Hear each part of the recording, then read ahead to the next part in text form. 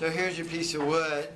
You cut that bevel at 15 degrees on the table saw. It comes out this way. Your sign is laser engraved on this side, and then this board glues on the back like that.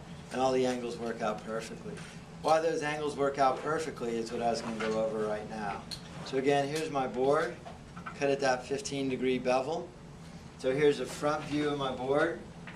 And then I'm going to draw the right side view right here. So here's the right side view. Oops. And I'm looking at the end here, so I'll draw a little bit bigger so everybody can understand that perspective. So this is 3 inches on that view, and then I cut it at a 15-degree bevel. So I cut it at a 15-degree bevel here, and then this dimension here is 2 inches from here to here. 1/8 inch blade width, and then this is the remainder 7/8 of an inch. And it started at 3 inches. So I had that 15-degree bevel. How that 15-degree bevel worked at, you cut it. So this is 15 degrees off of vertical. So that angle right there was a 15-degree bevel cut. This is its complement, it's 75 degrees. Right. And then what I have here is 2 parallel lines cut by a transversal. Everybody understand the complement of 1575? So the first word is complement, and that means 2 angles that add up to 90 degrees. Okay. This is a great geometry, a lot of good geometry here.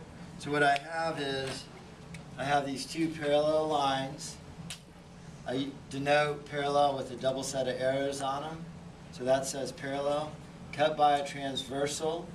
This angle right here is 75 degrees, the complement of the 15. This angle right here is its linear pair. So a linear pair are 2 angles that add up to 180. So a linear pair are 2 angles that form a straight line. So if this is 75, this right here is 105. This angle right here is the same as this angle. That's called a vertical angle, so that's 75 degrees. And then, Corey, what's the measure of that angle? 105 degrees. And how do you know that? Because that at 75 plus 105 adds up to 180. Yeah, exactly. These 2 are supplementary or a linear pair. So those 2 are supplementary, which is 2 angles that add up to 180 degrees. And then this angle right here is 75 degrees, because these 2 angles are called alternate, meaning opposite sides of the transversal, interior angles. So those 2 are congruent. Those are alternate interior angles.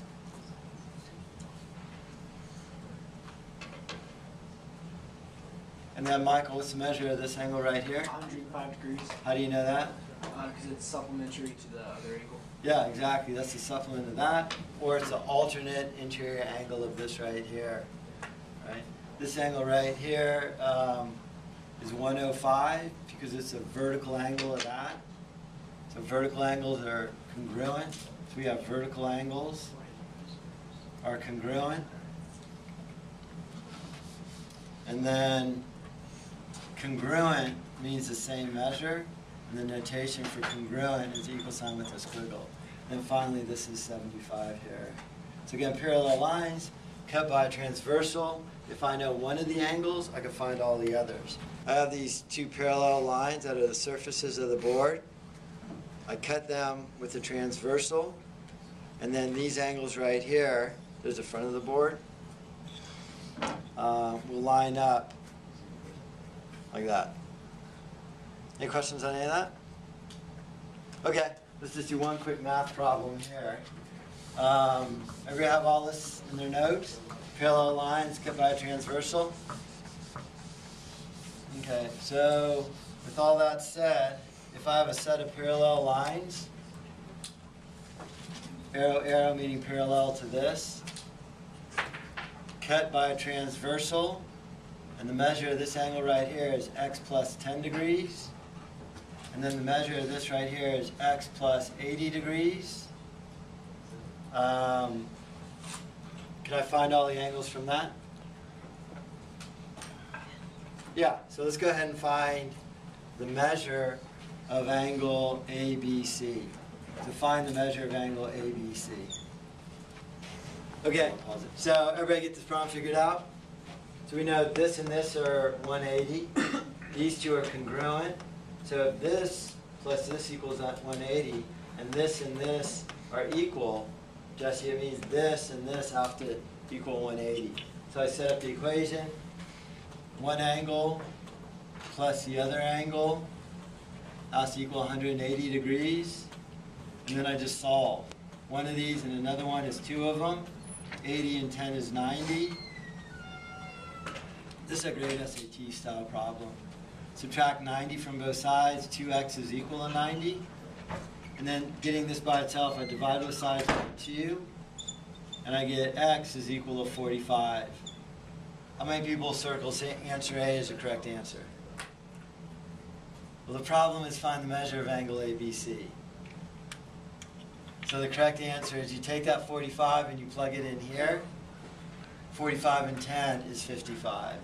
That's a classic SAT type problem where you actually get the correct answer, but they're actually asking you for something else, and it's answer C. 45 plus 10 is 55. Questions on any of that?